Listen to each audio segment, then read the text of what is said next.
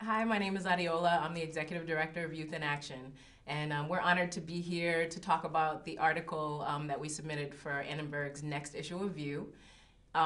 We wanted to make sure that we added youth voice in this article, and so we focused on the power of young people in social change efforts. Right here next to me is Christopher Castro. He's one of our board co-chairs at Youth in Action.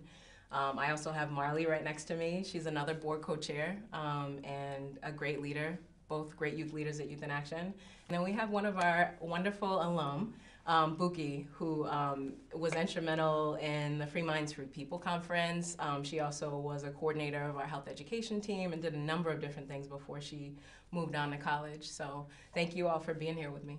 Thank you, Rebecca. So we were talking about the quote that is, "Nothing about us without us is for us," and that quote hits us at home because, like, at school, you can make a decision on what you're going to be taught, like what you're going to be learning, and how they're supposed to like mold you. But at school, it's not. They're not the ones being taught. Like, they're not the student, and that's why I just feel like we need to be at the center of social change. Like, you can't tell a student, like, we have our Wife Received Transportation campaign, you're telling students that they can't get bus passes, but we are the ones that need it to get to school. For me, it's like, if you want to excel and if you want me to do well in school and if you want me to become a future leader, how is it that you're going to impose certain rules or certain laws that have no bearing on what I actually do or, in fact, negatively impact me? The thing is, if you're going to institute something or tell me to do something, it needs to be good for myself and good for my surroundings, and it needs to be evaluated that way, not because it's best in your eyes, but because it's best in ours, because we are the people who will be replacing you eventually and taking on your position as a leader in the community. And I think in addition to that, a lot of these policymakers, they aren't in our place and they've never really walked in our shoes and know what we've been through and the way we get to school or what we do at school. Their children are in the public school systems. Going to college, like, I realized that a lot of other kids had more of an advantage than I did. And I graduated salutatorian, so I thought, oh my God, I'm so smart. And just little things like bus passes and not being able to access the little amount of education that you're given is a big issue, and like it does kind of affect just the whole general education system. Absolutely. I mean, we talk a lot at Youth in Action about how young people need to be co-constructors of their environment as opposed to passive consumers, and that's how you all are seen. And so we spend a lot of time trying to create opportunities and space in our neighborhood to make sure that that's not the case, because we know that not only are you experiencing the issues firsthand, but you often have the best ideas on how to fix the problem. And so that's why we think it's so critical to make sure that whether it's just a community program that we're creating or it's a policy that we're trying to influence or, you know, a community of people that we're trying to help understand why we do what we do, we have to make sure that you're at the forefront and that you're really helping us to make the decisions that we need to make and that are so important. When we had the conversation with Commissioner Gist, it just made you feel involved. Like, it made you feel like you're a part of something, because the decision about changing diplomas, about the graduation requirements, that affects all of us. And you're making, like, that goes back to the quote, like, you're making a decision for something that isn't about you. Like, you're not the one who's graduating. You're not the one who is affected by this. Mm-hmm. And when we sat down with Commissioner Gist and, like, we talked about it after, like, it made me feel good about myself. Like, it made me feel like it's starting to change slowly, but it's happening. And that meant something to me.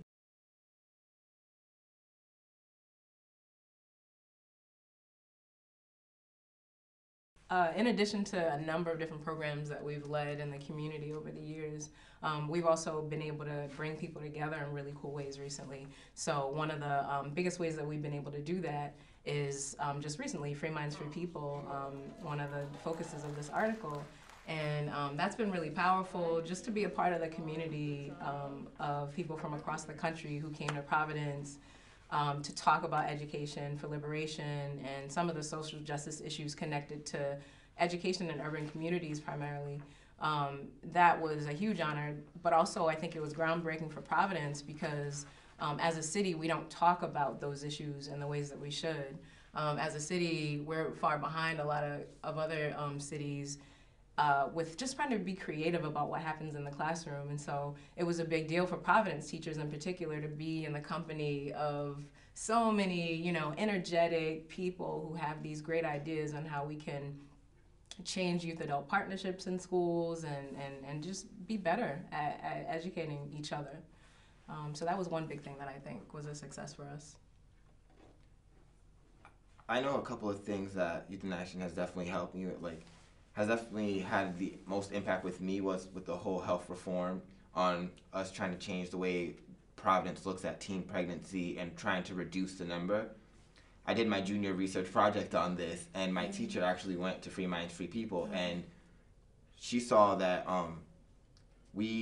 she saw that I was there, and then I was in her class. She was like, "Oh, you're from Free Minds, Free People," and then I did my project, and I told my applied learning had Youth in Action, and we talked about team, how it's a team that they created their own curriculum. The health department certified the curriculum, and then they go out into schools and have after school sessions and week longs, and they teach the students themselves.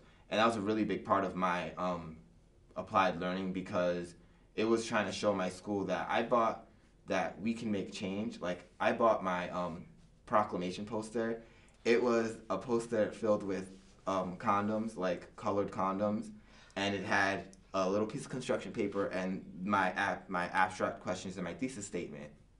I walked into school and got in trouble because of that poster, because it had condoms on it. And I was like, this is the exact point I'm trying to make. You need to understand that you banning condoms and not allowing students to talk about this is causing them to go behind closed doors and do things without the prior knowledge that they need, without like the proper tools. Like, at Youth in Action, we teach you it is okay to have sex. It's fine to have sex. Like, everyone's gonna do it at some point. Just know the consequences and what you should do if you do start having sex. Definitely. And I think, like, aside from Youth in Action's external effects, every youth that attends Youth in Action always has some type of effect through Youth in Action. For example, like, when I started my college career, like, I wanted to be a bio major because, like, oh, I like medicine and I'm good at biology. And then I realized that you can be good at something, but then you can love something more and still be good at it. So now I'm a poli-sci major and a bio minor.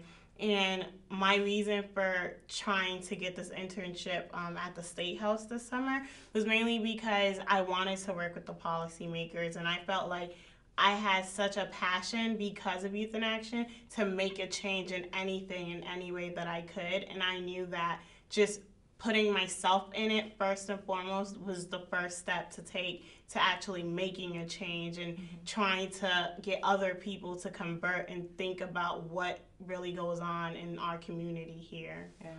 What you just said reminds me of the fact that we created, with a few other youth organizations in the community, a Providence Youth Bill of Rights. And that was a topic at the conference that people wanted to know about. You know, how did we create our Bill of Rights? And, you know, we had some really great community partners, PRISM, DARE, Young Voices, to do that through the Youth for Change Alliance. And that was huge, and you were part of that work, which was pretty powerful, right? I mean, would you add that as a success of ours? I think that is a success. I was just talking to Sterling when I came to Youth in Action yesterday, and she was telling me that the bus passes are on the way of actually being given to the students. And that made me really excited because, I mean, like, I was part of the whole process of trying to get this to happen, but to actually hear that it's happening, I mean, she said it has to be on paper soon for it to be legitimate, but to actually feel and hear that something you worked so hard for could possibly be a reality was like a big achievement for me, even though I wasn't here to be in the ending process of it. And spanning off of what you were saying, it's definitely important and a success to myself in putting yourself in an environment that you're not used to in order to make a change, like speaking to Lincoln Chafee's wife and going to teach at Roger Williams and having an impact on the future teachers and what our new education system is going to look like eventually at one point is something that I find empowering and so amazing, at the fact that you can sit there and we can put our foot forward as youth in this concept in a world that they said that youth are too young and too inexperienced to be able to do things of this magnitude, and be able to convince others of our intelligence and to actually make a change and see that change come through. That's one thing I've noticed with Youth in Action is that all of us have been there, like, to start, like, we were like the root of the change, but the change didn't happen when we were still working on the assignment. Like for Team, when Team was trying to get into other places besides week-longs, I was there trying to help with that, going to Healthy Kids of Rhode Island meetings and doing a whole bunch of behind-the-scenes work.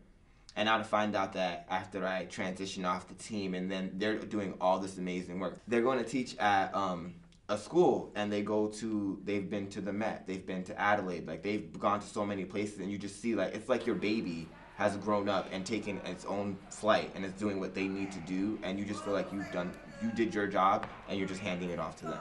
And I feel like with Youth in Action, like the policymakers in Providence need to just get this through their head. Like, we're never gonna go away.